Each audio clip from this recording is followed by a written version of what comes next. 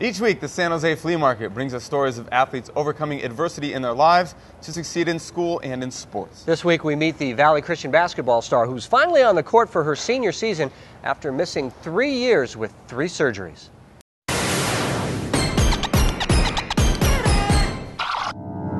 As a 6-foot forward for the very successful Valley Christian varsity team, TaylorRobertson moves with the grace of an accomplished athlete. Now in her senior year, Taylor is a huge part of the team's success, a starter despite not playing most of her first 3 high school seasons. The first tournament for my AAU season, my freshman year, and it was the first game, the first half, and I was running to try and intercept the ball, and I stopped very suddenly, and my leg hyperextended and tore the ACL. Taylor's ACL injury her freshman year was a huge disappointment, but she worked hard and came back for her sophomore year. The second one was a tournament in San Diego in the summer, and I was playing with my school team there, and same thing sort of happened. I was running and stopped sort of suddenly and jammed my knee, and I hyperextended again, and that was my left knee. Again, Taylor had surgery, and again she battled back, working through rehab and ready to play her junior year. The third one was my first practice back with my team, my junior year, and we were just doing a simple layup drill, and I jump stopped and came down and hyperextended again and tore it again. That's right, 3 ACL surgeries in 3 years. Certainly more than enough to make any player rethink playing basketball and maybe move on to another sport. It is kind of hard to explain to people. A lot of people told me to try another sport, like a water sport or something.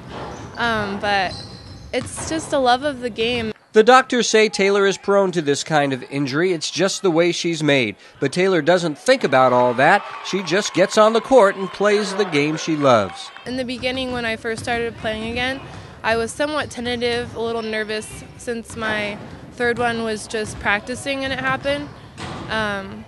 But soon enough it wore off and I just focused on basketball.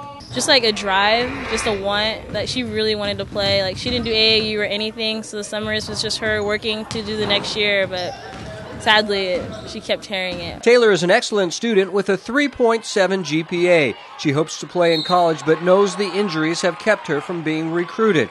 But the drive and determination she has shown in dealing with 3 surgeries in 3 years is proof she can succeed at whatever she takes on.